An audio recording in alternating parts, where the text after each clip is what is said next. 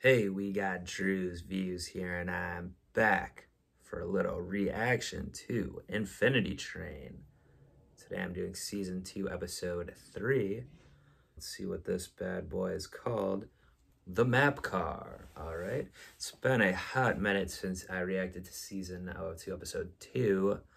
A couple weeks, I believe, so I gotta remember what's going on. I know we got our girl Mirror Tulip. And she is that what she calls herself? Wait, she doesn't really like to have a name for herself. But she begrudgingly had one last time. Was it Mirror Tulip? Anyway, she's with her new friend, the deer. And her new friend of the deer, Jesse, who's a human. Who, she decided that, I'm trying to remember now. Yeah, she decided at the end of last time she would help him lose his number, get off the train, or get his number down, get off the train, so she and the magic deer could hang out by herself. But also I think she just realized, like, it's not so bad to have a companion or something. She's still running away from the Flex, I believe they're called. All right, I'm remembering now. And then, yeah, last time was like the family tree car, so it was all about this. A literal tree was growing because of this old family feud fighting. But by working together, the tree shrank or whatever, got less tangled, and then they were able to get out of there. So now they're going into the map car, I guess. We'll see what this is about. But yeah, I'm gonna go ahead and jump on into it. Let's do it. I've seen this number thing before, so I'm basically totally an expert. All you need to do is learn stuff about yourself. Right. Got a pen? Need some paper. Oh, I have my receipt from Gas and Dog, where we always go halvesies on the zesty nacho supreme meal. Never mind. Gas station nachos, huh? Open the door. Learn something. You're the boss. It looks like a literal map they're gonna walk across. All right, it's pretty cool. So cool. Jesse? Hello. Okay. There you go. Marcel's gonna hook you up. Oh, yes. Check it out. Little third person talking. That's me. Are you learning lessons? I learned his name is Marcel. Number go down? No. Then it doesn't count. As you can see, there's a lot of unmapped territory. It's been torn to bits. But if you find the pieces, everything else will open up for you. Gonna keep him now or what? Because I kind of just want to hang out with this deer. Jerk! What's the deal with your electric map? There can only be one explorer. You can tag along if you'd like. So this guy's trying to escape in some way, seems like. Daisy? Well, this seems pretty straightforward. A little too straightforward. Like following a line is gonna get your number down. How about those? You'll get some balance in, overcome some hardships. So, Marcel, are you just gonna watch us the whole time? Yep, I like what I'm seeing so far. Yes! Huh? There's a piece of map up here. Bring it here. Can I take the dotted line this time? But on your way back, think about your shortcomings and how you deal with them. You do it. We're really focused on... Oh, wrong Is this direction. thing working right? Tell me what your problems are. My friends said they didn't like celery, but I kind of like celery, so they gave me their celery. And then the lunch lady saw and thought I was wasting. Stood there and made me eat like 30 pieces of celery. That sounds more like a problem the lunch lady needs fixed. Does Grandma's on the train? Yeah, probably. Phone time is not gonna fix you. And now look at that. That could be you chewing that map. Get it. All right. I mean, the map had my spit on it, and it's still good.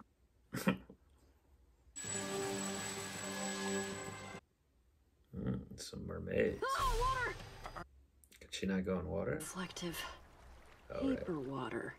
Surprised that it wasn't real water and it's not reflective or wet or shiny or something. Right, that's how the Flex find it. Reflection. Off to the mermaids. I'm metal. Huh? Hi, I'm Jesse. So they're tiny. Go to game design fun camp? I don't know. So, they had this. Little season 1 shout out. More ocean? Of course.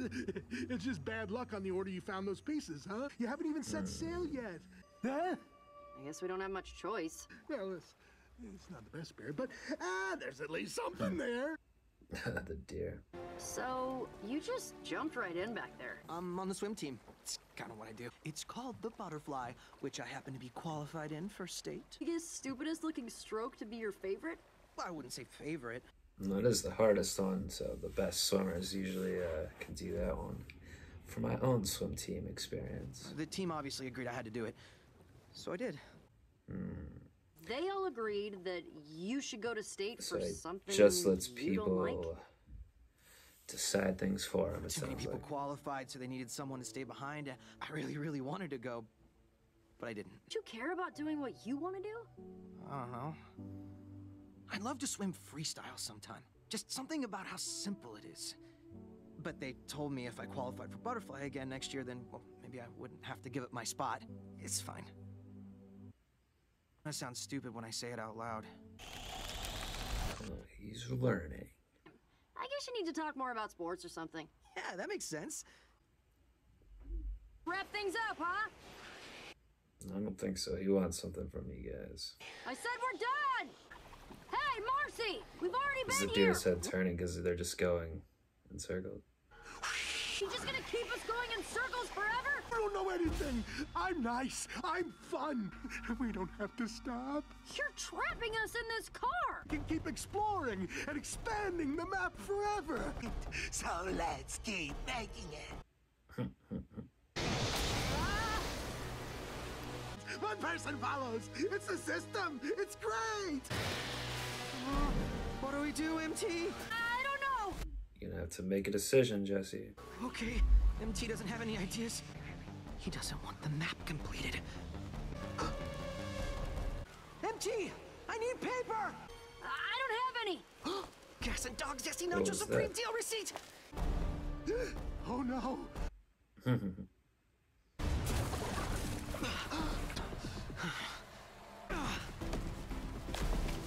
Where do mermaids go? Oh, pretty clever. Oh no.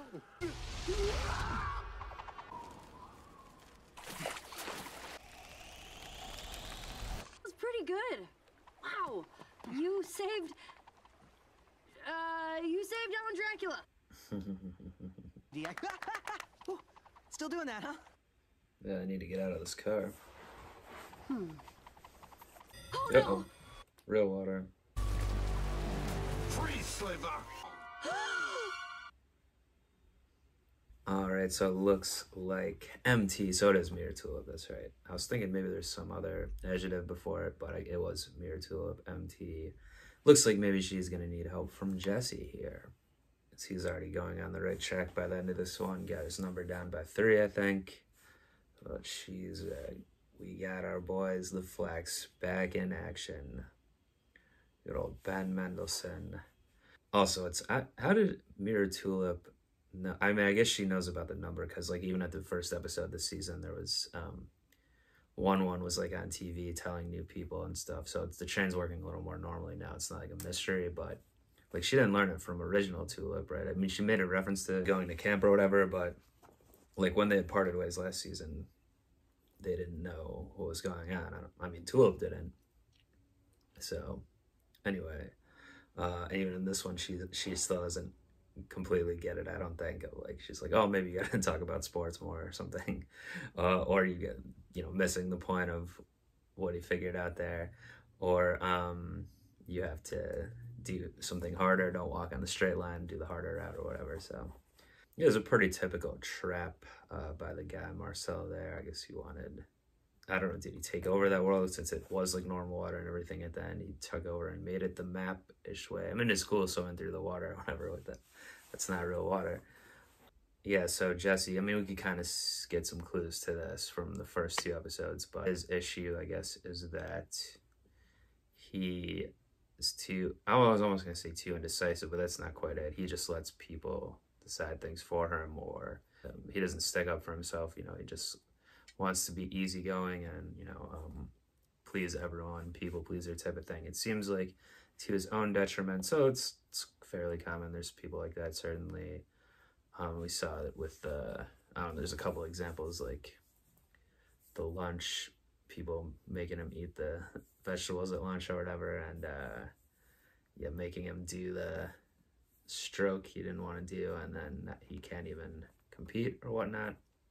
Yeah, so what it seems like, I was saying, it seems like he's understanding that more now, and I don't know, I guess we'll just have to keep getting the number down by making decisions, doing what he wants to do, sort of thing, which might turn out, like, it seems like he's gonna have to help MT here anyway, but it might turn out that, like, he'll have to decide for her or something is the right thing to do or something that could be helpful.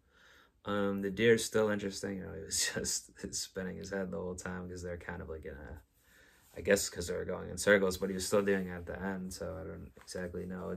The deer seems to be some type of like measuring thing of like what's going on in the car or at the time. I mean, the deer helped Tulip or Mirror Tulip originally get away from them, so it's gonna do something else here. We'll see.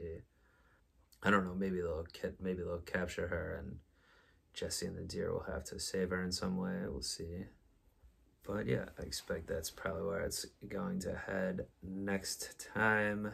So do join me back for next time, season 2, episode 4. I'll try to get that one out sooner than this one did. And we'll see what MT, Jesse, Alan Dracula, and the rest get up to as the season progresses here on the old train. You know, like, subscribe, comment, anything like that. And until next time, I'll be up out of here. Peace. See you. Thanks.